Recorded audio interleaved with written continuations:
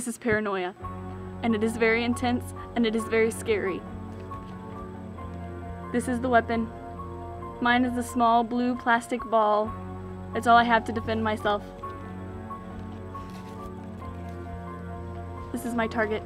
His name is Juan Garza. He lives on the 3rd floor, room 326. He doesn't know that I'm after him, but I'm gonna get him, and I'm gonna kill him with my little blue ball.